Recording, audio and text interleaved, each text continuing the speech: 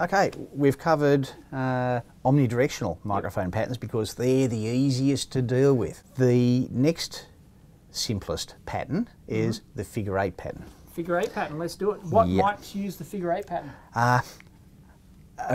Actually, a surprisingly wide variety. Pretty much anything that's termed a noise cancelling mic will be a Fig.8. Okay. Now, these conceptually are probably even easier than the omnidirectional microphone because we've got a wobbly diaphragm. Wobbly diaphragm again.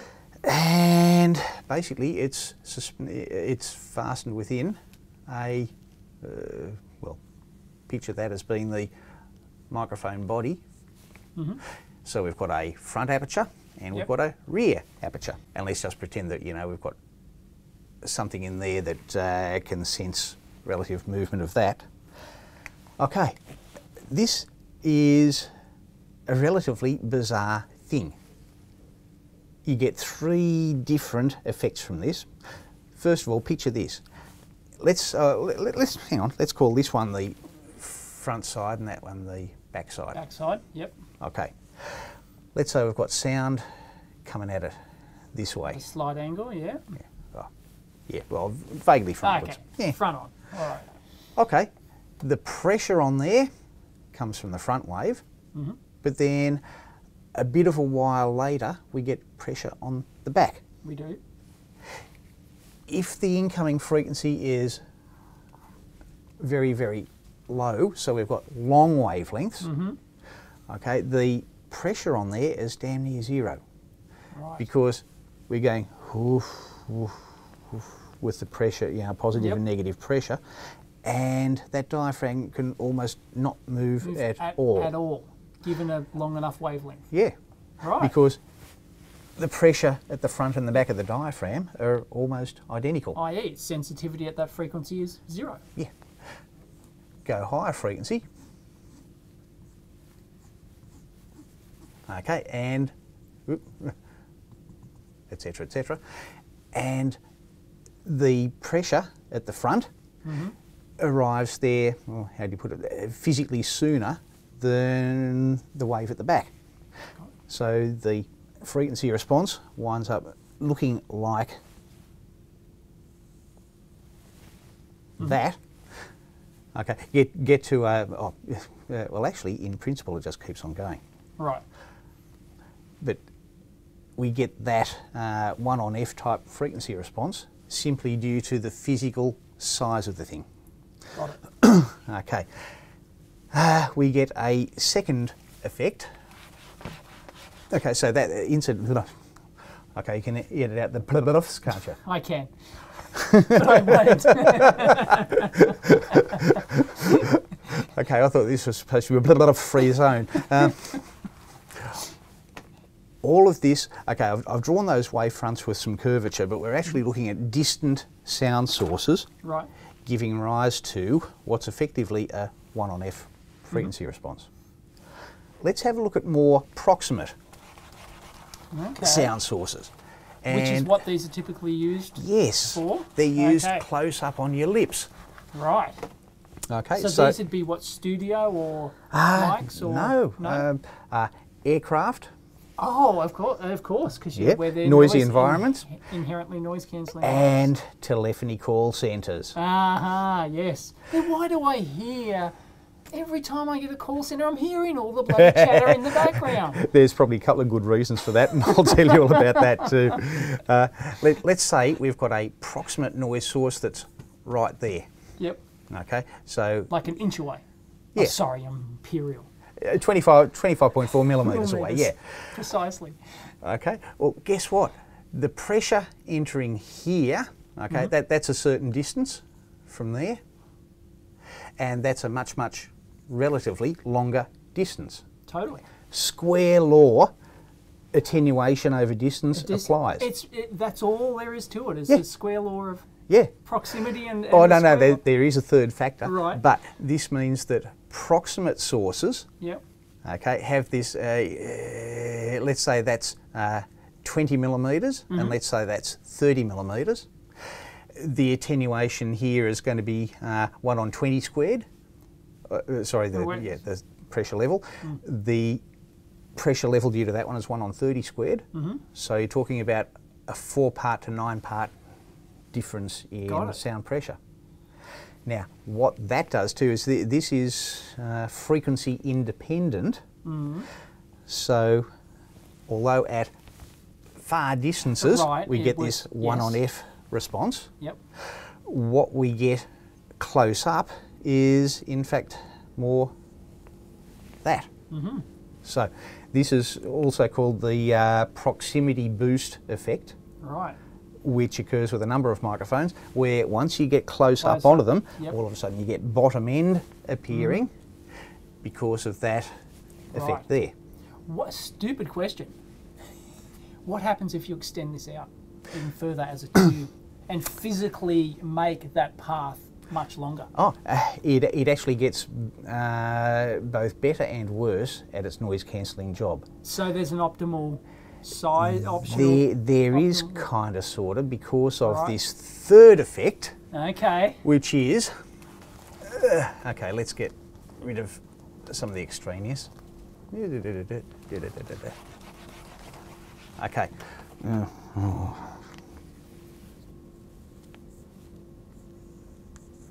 Okay, what happens as we start moving our sound source from there to there to there to there to there, etc. If our sound source is there, it's going to react, particularly if we're close up and personal. If we're over here, close up and personal, once again it's going to react because that is speaking onto that side much louder than it's speaking onto that side. Are they bidirect? Are they symmetrical in that effect? They so are. All figure-8 mics are symmetrical? Yes. Right. What happens when we start yelling at it from that direction? Doesn't matter how loud we scream, the path lengths are identical. And a good noise cancelling figure-of-8 microphone will completely cancel any noise coming at it from sideways. And with a lesser effect as it gets out and out towards... Which leads us to polar responses. Got it. Okay, all of that was a very longhand way of saying. Yes. Let's just say, okay, this is a polar diagram of the pickup. And here's I can see where our figure-8's going to come from already. And this is our microphone. That's the front direction, say. That's the back direction. Guess what? An omnidirectional microphone at mid frequencies, before we get high enough in frequency to get directional effects, it's got a polar pattern that's that way. It doesn't matter what direction the sound's coming from, that microphone's equally sensitive. A figure-8 microphone has 0 at 90 degrees off angle, it's got 0. It's got maximal response fore and aft, and its polar pattern looks like that. Hence the name. That's right. Now, an interesting thing, let's talk about phase. Okay, omni microphone, doesn't matter what direction you're coming from, that entire circle has, if you like, positive phase. I.e. a positive pressure wave produces a, say, positive output from the diaphragm. Not so for this one.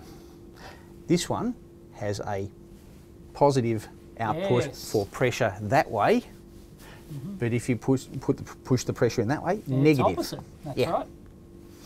So that's the figure-8 response. And these noise cancelling microphones have some magnificent properties, including the fact that how do you put, this is difficult to describe without lots of hand waving in 3 dimensions.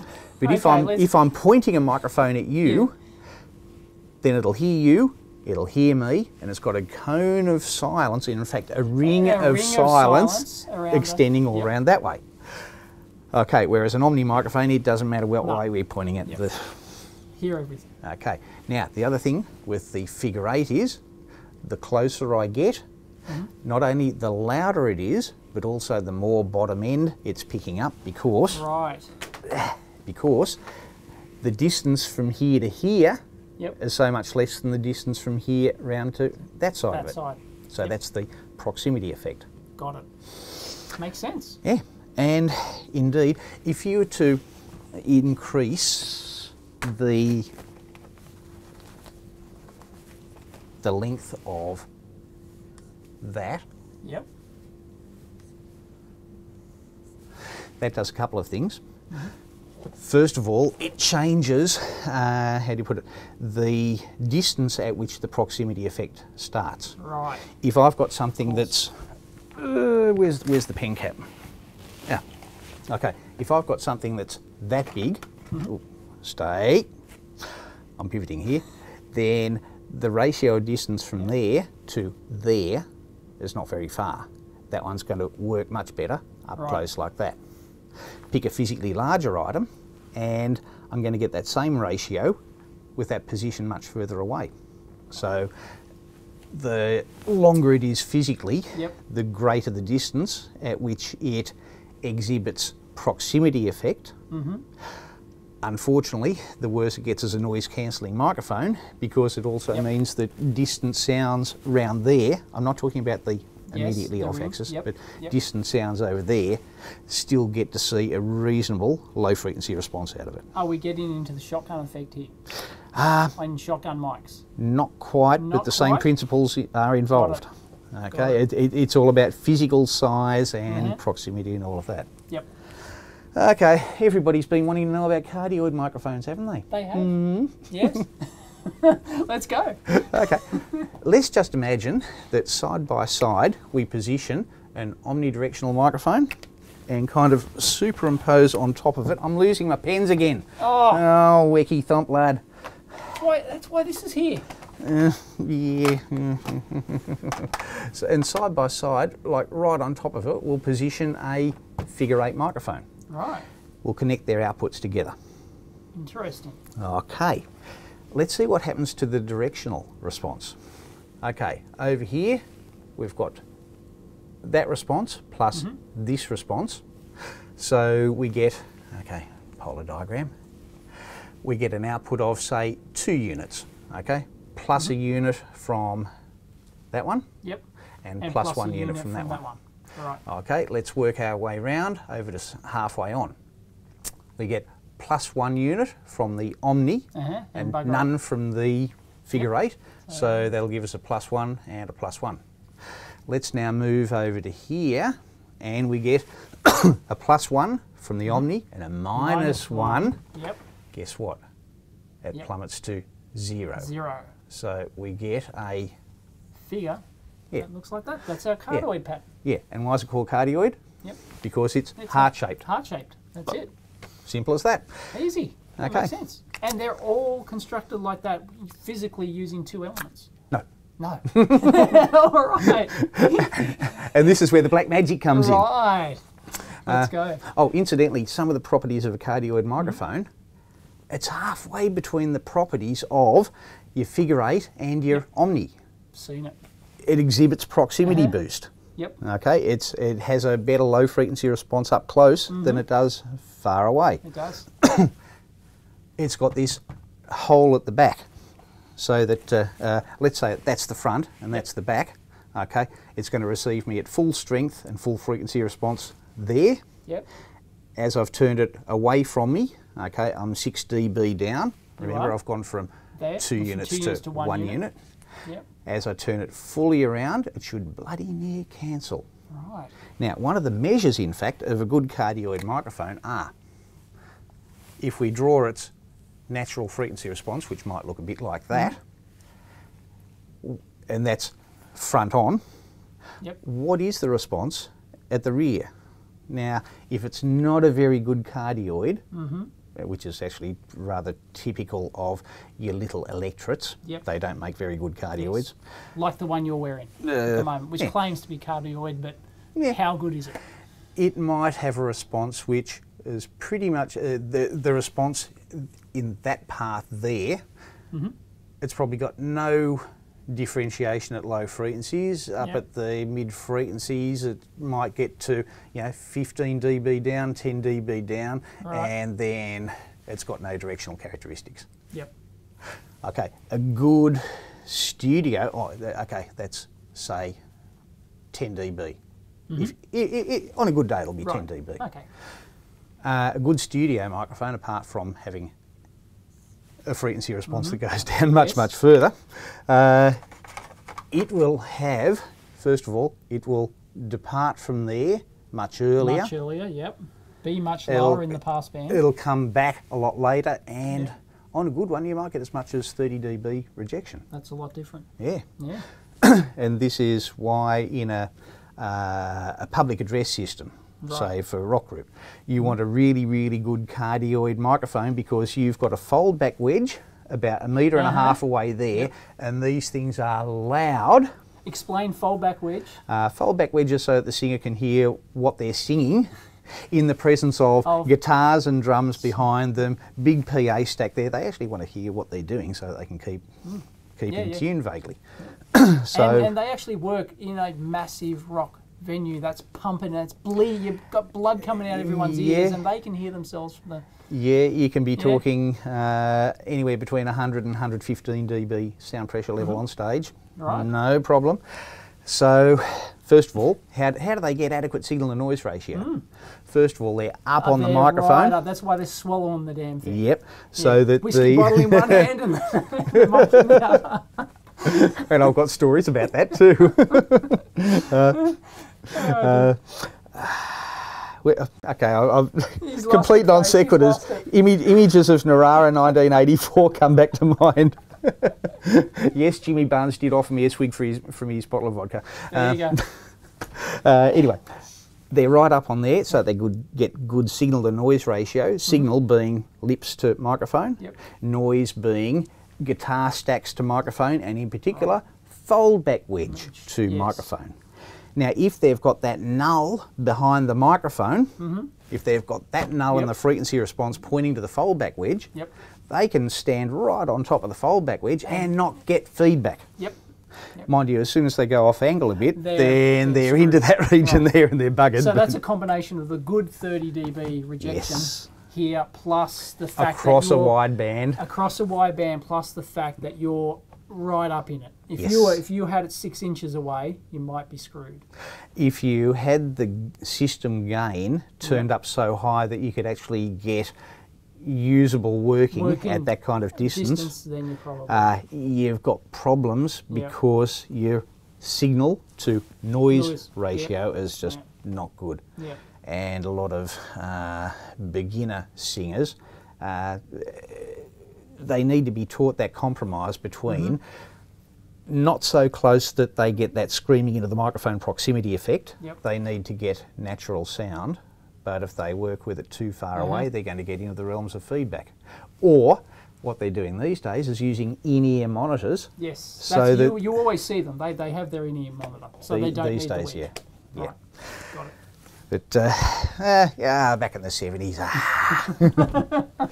So we've pretty much covered directional pickup patterns. Oh no. Shoddy. No. Hypercardioid. Oh. You get a hypercardioid simply by changing the balance of, if you like, Fig.8 to Omni in the mix. For example, if you reduce a little bit the amount of Omni, what you wind up getting is, instead of the cancellation occurring at that angle there, you can get the cancellation to occur at that angle there. Right. The pattern that you get out of that might look like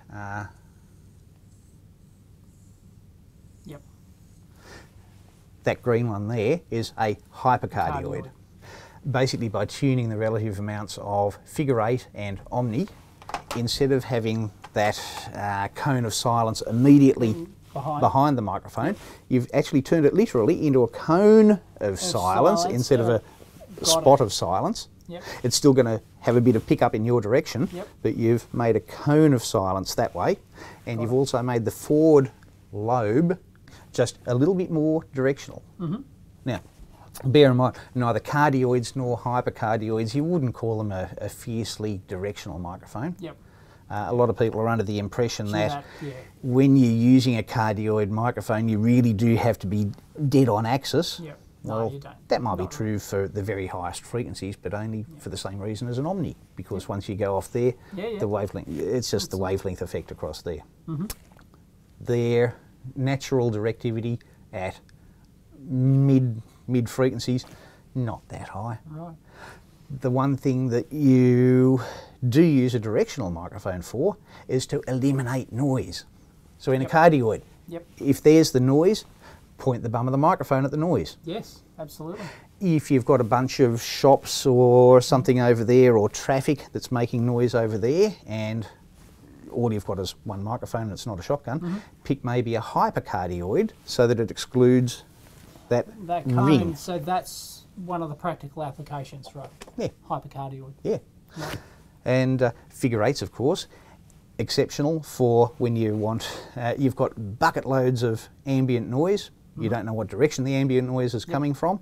You want a microphone that's sitting here, it's up close, it's personal, and it will adequately distinguish between that close speech and noise coming in from a distance. Aviation headsets. And telephony call centres. And telephony call centres, yes. Incidentally, I have an anecdote, a pattern-related anecdote from the days of doing headset microphones. Now picture this. Okay, we've got a figure-8 microphone capsule, and it's in a headset boom that looks a bit like that. The internal structure of the tip of the headset boom is that bit of the electric microphone goes to an opening at the front there, and the back of this opened into a fairly large structure there again, with an opening there, and that allowed the wires to kind of dribble down yet another tube there. Okay, so just to clarify, we've got our figure-8 microphone there, we've got a front channel which is closer to your lips, and this back channel in there which is supposed to allow room noise that's coming into both reach there. There's a problem though. Whenever you have a tube and a cavity, you've just formed a low pass filter which might have a frequency response of something like that. Typically it'll peak because it's ineffective. You just made a whistle. Yeah. Now, if this whistle here is at a different frequency, and in fact I've drawn that poorly, that one would actually be at a higher frequency because it's got a larger opening. You've got these two at two quite different frequencies. Okay, from that frequency up to about that frequency, it'll cancel noise. What happens with ambient noise at frequencies above there is, first of all, look at the relative difference between the front and the back. The front of the microphone responds to all that ambient noise, so the aggregate response to ambient noise is you can see it. Reasonably good cancellation. Then it does that. But then guess what happens? Around about there, if you're really lucky, you might get a huge notch. But then guess what? At the frequencies above that, that one becomes a whole lot louder than that one, so the aggregate frequency response does that. So yes, inadvertently created a microphone that had a response that, far from being noise cancelling, actually exceeded the response of either section at high frequencies. And this was a commercial mic? Yes, this is one that incidentally came in from Asia. Right. And they didn't know what they were doing. They had no idea. We need an orifice here and an orifice we need a front orifice, we need a back orifice. And it was so bad that the thing just howled around between the microphone and the earpiece uncontrollably. And great. At the end of the day, from memory, the cure was to either drill a larger hole in there, because I think I've drawn these wrongly. I think that, in fact, keep your head still. we had to drill those out. Hang on, I'll redraw that because that was actually quite a large and direct path. So it was the higher frequency of the two. This one was quite a constricted orifice, and was the lower of the two. We bored it up to roughly match that simply by drilling it out. Drilling it out. Nice. Yep. And you did that through experiment, or were you able to determine the hole size based on some theory, back of the envelope stuff? It was theory backed by picking the right drill out of the box. Right. Brilliant. But I was able to, I made myself a little artificial voice, which consisted of just a die-cast box with a crappy little loudspeaker in it and a small hole. Right. I then calibrated it by using a measurement microphone positioned here. When I drove that from the test system, I then measured its response there, calculate the inverse, drive the speaker within the inverse response, and you get a flat, once you've removed your measurement microphone, you get a flat frequency response of drive at that point there. At that point. Okay, beauty. So you can come along with your microphone and you can position it there and measure the response front on, and then block off that hole with a lump of blue tack, block off that hole with a lump of blue tack. The individual responses here then stood out absolutely clearly. And like it was a pair of dog's balls. Yeah. Well, Awesome, love your stories, Doug.